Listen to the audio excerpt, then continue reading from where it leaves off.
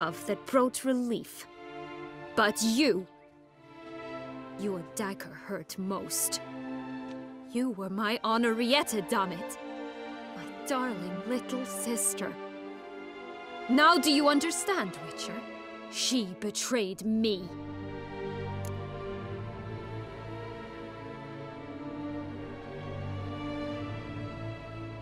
You were children then. You and your sister both had no control over what happened. You're wrong, Witcher. She had control.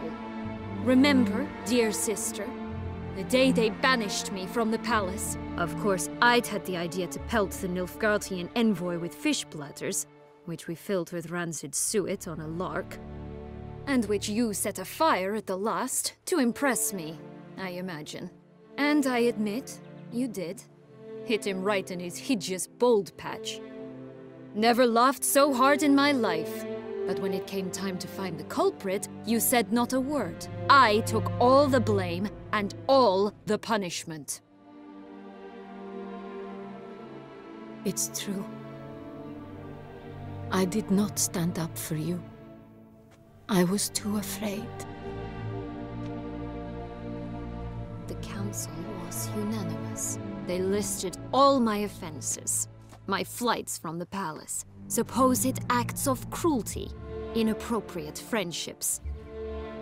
They cast me out, but you, the only one to understand me, you cowered in a corner, lifted not a finger to help. Not before, not after. You never tried to find me. That's not true. I searched for you.